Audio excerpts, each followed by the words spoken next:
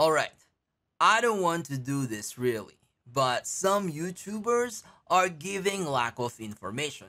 Yes, opinion is opinion, but I'm here to give you a more sensible information.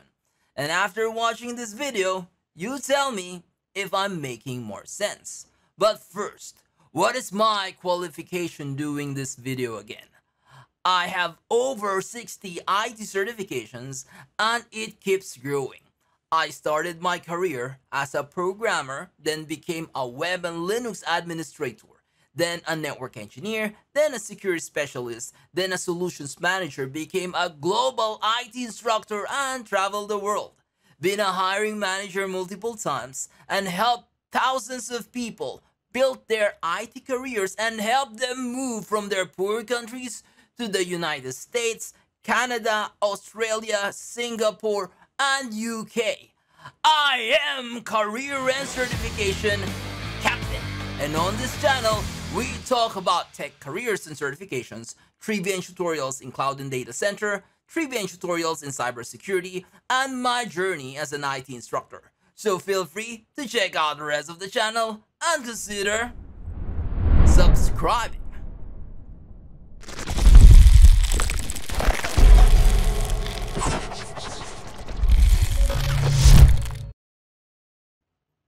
Juniper Network Certified Internet Associate, or JNCIA, Junos.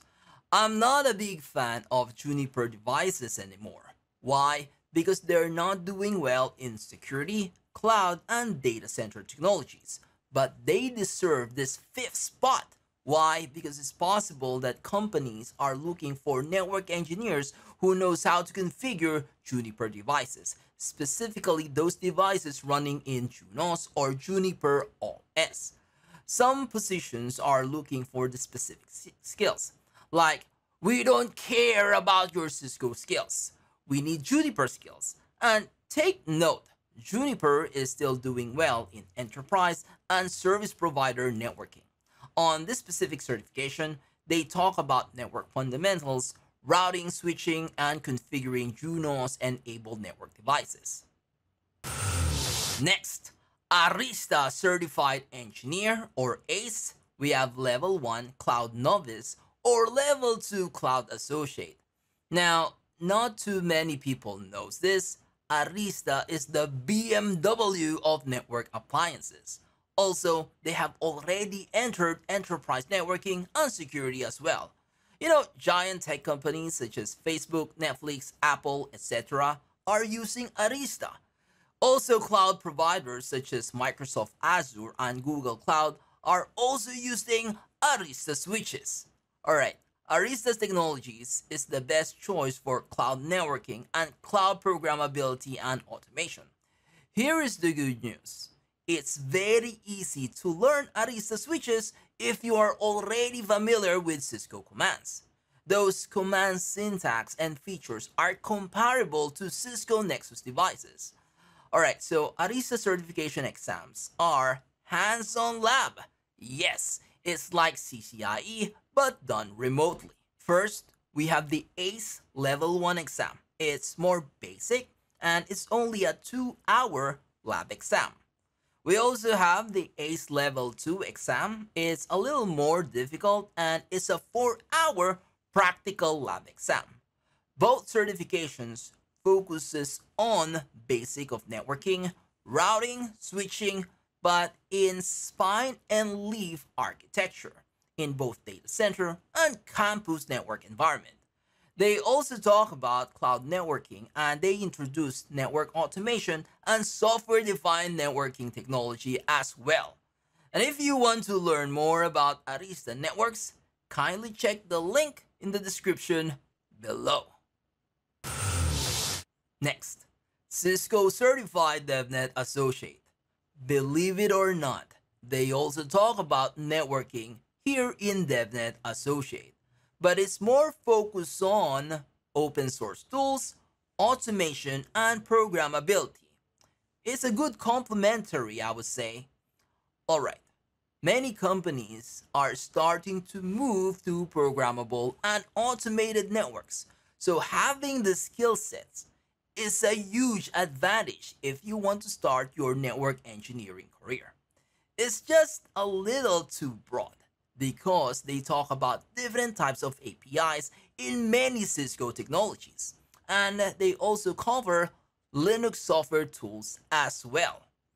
If you want to learn more about Cisco Certified DevNet Associate, kindly check the link in the description below.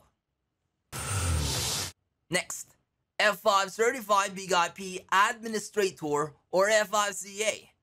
So F5 BIG-IP is the Ferrari of network and security appliances. And if you are knowledgeable and has the skills to operate F5 BIG-IP devices, you will probably get a higher salary than the average network engineer. It's a network appliance that resides in cloud and data center environment. It's an application fluent device that has tons of features.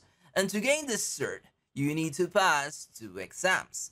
First, the F5 101 Application Delivery Fundamentals, where it covers basic networking, routing, switching, and many others. But not only networking, you know, this is the fun part. It also includes a little of Linux, web applications, and F5 BIG-IP concepts, which is an application delivery controller with load balancing capabilities. So F5 101 is really basic, and after passing F5 101 exam, you must take F5 201 TMOS Administration exam, which is focusing on F5 BIG-IP features. Network technologies and applications are still covered. Okay, so this certification is very in demand when you want to work with large companies. Cisco Certified Network Associate or CCNA. It's the gold standard in network certifications. This should be your very first exam to take. And of course, it's the numero uno associate level network certification due to its popularity and all of the knowledge that you would gain. Most hiring managers and most IT recruiters always add CCNA as one of the requirements for network engineering position. The exam covers basic networking, routing, switching, wireless, and they also added some advanced technologies such as software-defined networking or SDN, programmability and automation, SD-WAN, and many others. But these are very minimal. Alright, CCNA, unfortunately, is not enough. The best complement certification are the top 2 to 5 network certifications I mentioned. It's always better to know more than the basic networking and CCNA skills. Alright, so after CCNA, you can go for CCNP, and you can choose for many network certification paths. These are data center, enterprise, security, service provider, and collaboration. Maybe some of you would wonder and ask, where is CompTIA Network Plus? Well, unfortunately, it doesn't add any value if you are already a CCNA. Alright, so here's the question. Who do you think will get a better opportunity? Who do you think will get more money? First, the guy who has a CCNA and Network Plus versus the guy who has a CCNA and F5CA.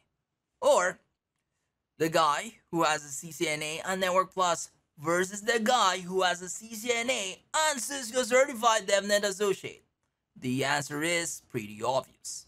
Alright, for hiring managers and network lead, it's very important for a network engineer to know how to operate these network devices, not just network concepts.